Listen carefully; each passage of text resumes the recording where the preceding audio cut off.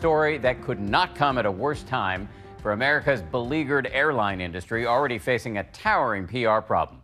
A new government survey finds consumer complaints have soared more than 55% because of delays, missed connections, and canceled flights. And today comes an even more explosive allegation: discrimination against a young girl with autism.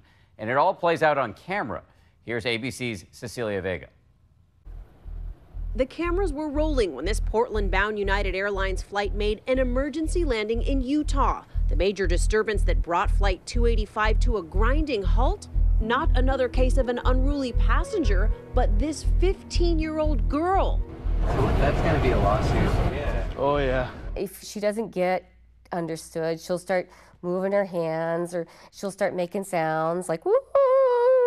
Juliet Beegle was diagnosed with autism just before she turned 3. She has difficulty speaking and becomes upset if she doesn't have a warm meal. And her mom, Donna, says that is exactly what happened on that flight last Tuesday. Juliet didn't want any of the snacks her family packed for her, and she started to cry. So I asked the flight attendant if she had anything that was hot. Donna says she offered to buy a warm meal from first class, but was refused. I said, well, maybe you could make an exception. Everything I asked, it was no, we can't do that. And then he left, and Juliet's howling louder. Her sounds are getting louder, and I'm thinking, well, come on, just help us out here. And so I called him back again.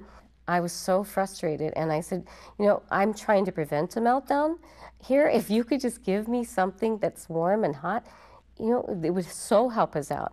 And he said, again, no, he couldn't. Eventually, Donna says a flight attendant brought Juliet hot food, and that calmed her down. But by then, it may have been too late. He said, we're going to make an unexpected emergency landing in Salt Lake City.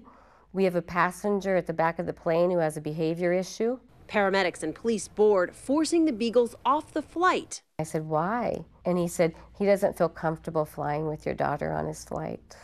That hurt. That took my breath. She shouldn't be treated like that. Many fellow passengers on board not happy. It's ridiculous. Angry about how Juliet was treated. She's a little girl, and it's not like she was up screaming, lashing out at anyone, or running up and down the aisle.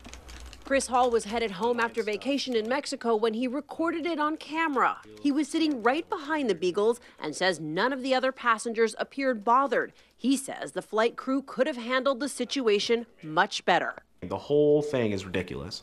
They should have just said, we don't normally give hot meals from first class to people in coach, but we'll do this for you just out of kindness. That anger now spreading to social media. The hashtag Boycott United on Twitter. One person saying, after seeing the way you handle people with autism, I will never step foot on your airline.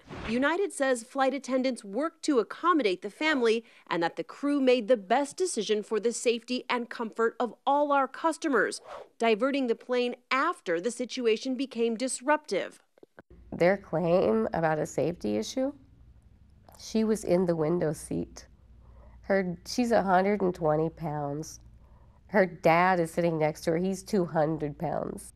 This was sheer ignorance. This was sheer ignorance about autism. It does appear to be an overreaction by the crew, and if that in fact is true, then this is something that should be a cautionary tale. It's also not cheap. By some estimates, a diverted flight can cost an airline up to $200,000. Ultimately, the captain is the final authority for any diversion decision because of an unruly passenger, but the captain also does that in conjunction with talking to his company. A new study found that in March alone, the Transportation Department logged more than 1,700 passenger complaints, many of them about flight troubles. The complaints were loud on a flight last summer after a flight attendant refused to let a 3-year-old girl use the bathroom during a long delay on the tarmac. The little girl, well, you can imagine what happens next. I didn't have any towels or napkins with me. No one offered to bring me anything to help clean it up. I took the sweater off my body and soaked up the mess with my clothes. The fasten seatbelt light was on when Mom got up to help her daughter. The JetBlue crew was less than sympathetic. We have a non-compliant passenger on this flight. We're bringing her back to the gate to security. An off-duty pilot and other passengers who witnessed the incident intervened on the woman's behalf. JetBlue has now offered her an apology. But it's not just the airlines. Passengers themselves are behind much of the chaos in the friendly skies. There were more than 8,000 incidents of air rage in 2013, from drunken behavior to plain old rudeness.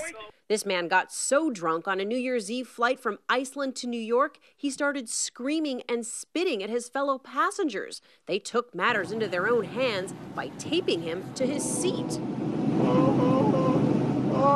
A passenger on this JetBlue flight from New York to Las Vegas last year was so distraught, he punched and kicked the seats of his neighbors as flight attendants struggled to restrain him.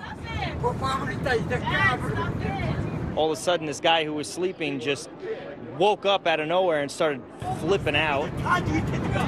Former flight attendant Sean Kathleen says she's seen it all in her 7 years in the air, and now she posts it all for the world to see. Passenger shaming on Instagram, from garbage in seat pockets to, yep, that's a condom, and those are bare feet. The most unruly passenger that I ever ran into was a gentleman in the forward or front lavatory who was smoking crack, and he caught his hair on fire. Kathleen says she has experience flying with passengers with autism, but she says she never received any special training. There could have been other methods of dealing with the situation. Definitely education with crew members, especially with autistic passengers, people on the spectrum, would probably be really beneficial. And that training is exactly what the Beagles are now demanding. They plan to sue. If there had been awareness on the part of the crew, we would have gotten that help when we asked for it. They would have listened to us. We're not trying to get special privileges. You know, when you have a child with special needs, you need a little support from your community.